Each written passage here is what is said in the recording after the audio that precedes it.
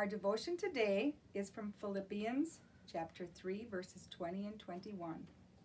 But our citizenship is in heaven, and we eagerly await a Savior from there, the Lord Jesus Christ, who, by the power that enables him to bring everything under his control, will transform our lowly bodies so that they will be like his glorious body.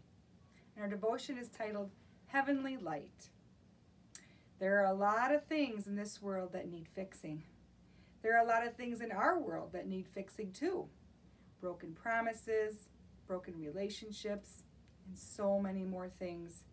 But we don't have to be the fix-it person. In fact, we can't be the fix-it person. We are only human. Still, that doesn't stop us from trying to fix things. When we see something wrong, we tend to just jump right in and try to solve that problem right away. But really, that's not our main responsibility in life.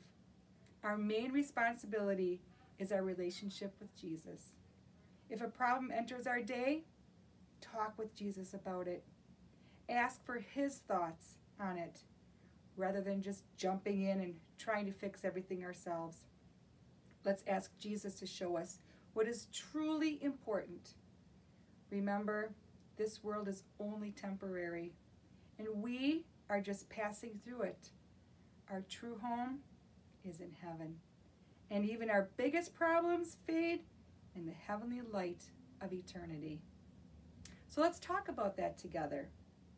Problems can make this world seem really dark, but even in the darkest problems fade when the light of heaven shines on them. Why is that? And have you seen this happen in your own life? Will you have problems in heaven?